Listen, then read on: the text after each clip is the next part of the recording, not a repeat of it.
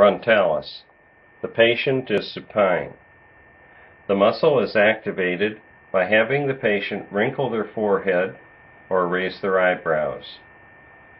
Alternatively, the patient can more steadily and slowly activate this muscle by fixating their eyes on the ceiling and elevating the eyes upwards as needed. The electrode is inserted further up into a furrow on the forehead and directed medially, but kept obliquely, as this is a very thin, shallow muscle. Further activation and upward gaze is demonstrated. Deactivation or relaxation of the muscle is accomplished by gazing downward.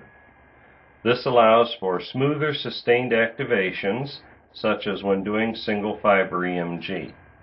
If additional insertions are needed, then the electrode should be withdrawn and inserted into the adjacent furrow superior to the previous insertion site.